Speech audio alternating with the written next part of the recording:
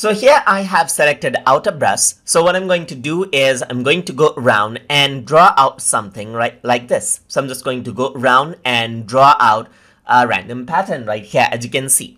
So let's say what I want to do is I want to color this out. So in that case, I can go around, select out a brush I want, and then I can go around, select out a color I want, and then I can start drawing out the color right here. Simply start scrubbing out the color right here.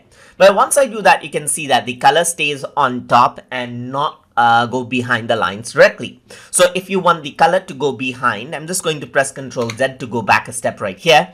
Under the brush properties, I need to scroll down. So just scroll down, and here you can see the draw behind tool right here.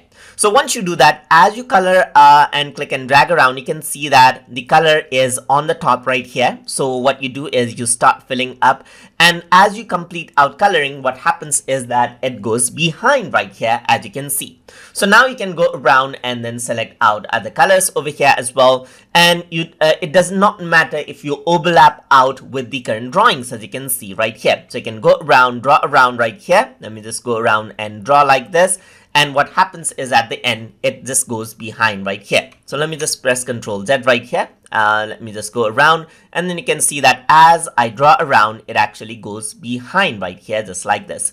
So you can go around and be assured that everything will go behind. So similarly, you can go around, select out other color as you wish right here. And then as I draw right here, you can see that I can trace around right here. Let me just press Ctrl Z. So you can go around and color out just like this. So it'll all go behind right here, just like this, and won't affect the linings on the top right here. So you can go around right here, just like this. You can go around and start drawing over here. So just draw, draw, draw. And even if you were to accidentally draw out somewhere else, nothing happens because there's already a color there, and it just draws behind.